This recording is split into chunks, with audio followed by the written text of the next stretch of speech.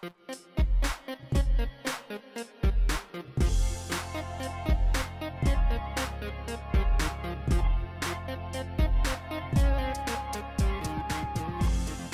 what's going on, guys? Welcome to my tutorial in Adobe Premiere Pro CC. In this video I'm going to show you guys how to create a magnifying effect. It's pretty simple. We're going to go to the effects panel over here on the left. Next we're going to select distort, and then we're going to select magnify, and then we're going to bring this onto the timeline onto our video.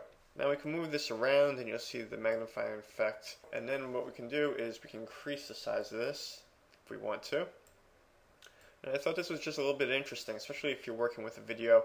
You want to do something a little bit more creative, and you can zoom in on different areas of your video. The next thing we're going to do is apply a keyframe for the location of this effect. So we're going to select center over here, and then we're going to scrub on the timeline, and let's move this effect. And if I move throughout the timeline, you're going to see the effect moving. And you have other options over here. So say we want to select the blending mode of screen. You can see here when we move it around. You can also change the shape if you want to a square. I think for magnifying, the circle makes a little bit more sense, but you can use either shape. You can also feather this out so it's blended into your video. So I thought that was pretty cool too. So that's pretty much it. I hope you guys enjoyed this tutorial in Adobe Premiere Pro CC. If you like this video, give it a thumbs up, and I'll see you guys in the next tutorial. Cheers.